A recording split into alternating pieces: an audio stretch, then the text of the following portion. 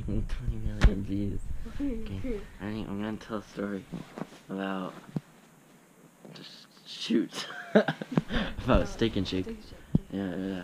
So I had this dream last night because I knew I was going to Steak and Shake with this guy, and so then I was like, yo, I'm gonna have a dream about it. I didn't decide it, but it just happened. And so then there was our waiter was really pretty. And then that was pretty much the whole thing. That was my whole dream. And then we actually go to Steak and Shake. I'll be like, that'd be cool if she actually was a real person, but she wasn't. It was a black guy. Yep. The end. That's racist. They're just joking. It kind of was. Good job, Cole. It's not racist. It was. You're racist.